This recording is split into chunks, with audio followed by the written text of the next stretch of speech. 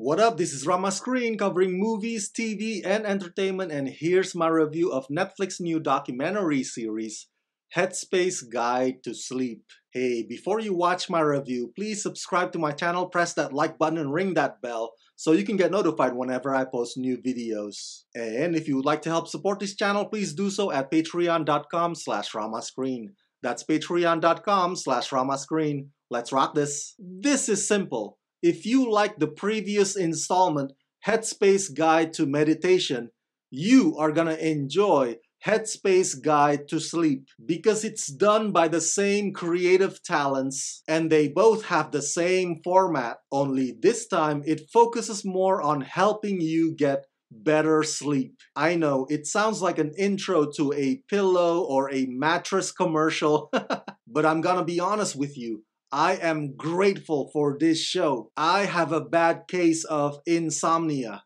I really do. And as Al Pacino from that one Christopher Nolan movie would tell you, insomnia is no fun. You'd be tossing and turning and your mind just keeps racing. But that's what I experience regularly. So this show is like a gift from heaven for me. And the solutions that these 7 episodes offer absolutely work. I guarantee it. Headspace Guide to Sleep is the second of the 3 series with Headspace and Vox Media Studios, including Headspace Guide to Meditation, which is now available to stream on Netflix.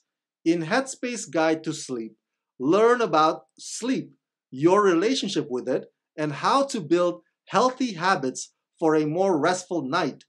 Over the course of 7 animated episodes, teacher Eve Lewis Prieto reveals the science behind a healthy night's sleep and provides tips on how to get the best sleep you've ever had.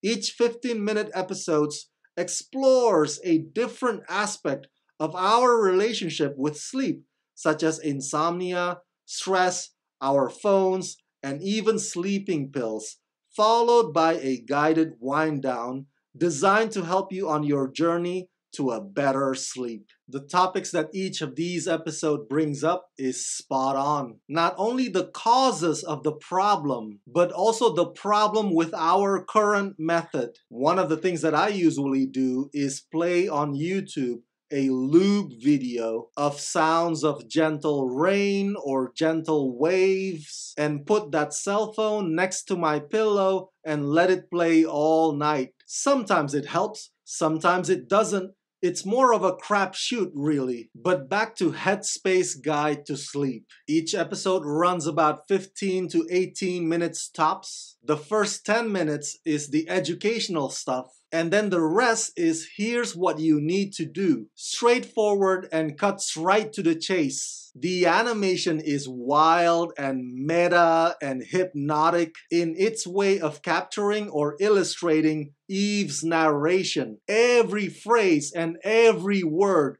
beat by beat. And the music is so calming, like a massage parlor music. And on top of that, Eve's soothing voice has that lullaby effect. I'm telling you, listening to Eve and the music alone might do the trick. I think a lot of people would watch this and wonder, why do the episodes have a one-size-fits-all solution? It always ends with breathing exercises and meditation. To that I say, well, if that's the natural way of getting us to sleep, then why the hell not? The episodes also suggest some various things you can do during the day, but it always comes down to regaining that rhythm again so that our body and our mind can understand when it's time to sleep. I would highly recommend this documentary series. I promise you, it works wonders. This is an incredibly informative show that can only bring benefit to those who watch it.